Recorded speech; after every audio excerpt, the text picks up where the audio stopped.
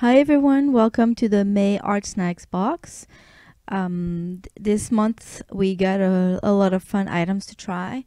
The first one was the Liquitex heavy body acrylic paint, which was, I personally got the muted green. It's from the muted collection.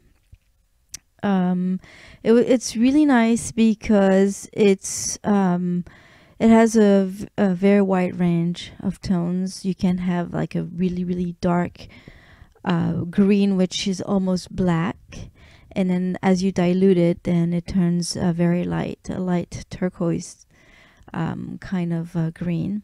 So I really enjoyed it. The Marabu art crayons were fun too. They're twistable, so as you use them up, you can twist the core out of the plastic outside and keep using them. So those are great. They're nice and creamy.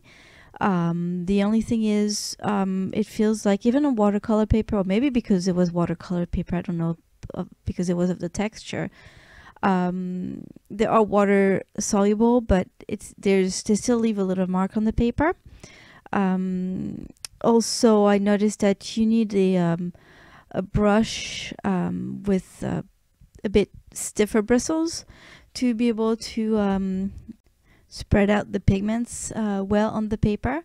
So the brush that came in this month's box is a bit, the bristles are a bit too soft, and it didn't really work very well, I thought, to spread out the pigments. So you'll see in my demonstration I used a water brush that I got in a previous box, and that helped a lot. Also, the brush that I got is a dagger, and it's really cool, and I was able to make very fine lines with it. But just to paint in general is not the best, so that's why you see that I used another brush. Actually, I used a little round brush and also my water brush.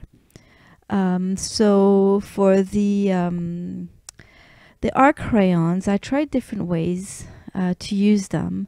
I wanted my painting to be nice and smooth, so because I had noticed that the pigments aren't spread very well throughout on the page, and you see some residue, some marks on the paper, I decided to try another way. I cut a little bit of the crayon onto my palette, and I tried to water it down and make a wash. I wasn't very successful at it. I thought it was going to be diluting more, but it didn't really. I still was able to kind of use it like watercolor best I could, and towards the end I actually brushed my the bristles of my brush against the tip of the crayon, straight on the crayon, and that helped a bit. For the acrylic paint, it was fun to use it many different ways. I diluted it a lot to give a watercolor effect, and I really like that.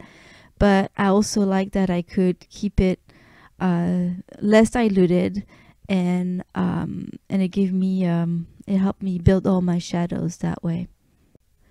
So anyway, it was a tricky challenge for me. I think I probably should have used a paper that was more a watercolor paper. This one takes a lot of water, so it's nice, but maybe a watercolor sketchbook would have been more appropriate.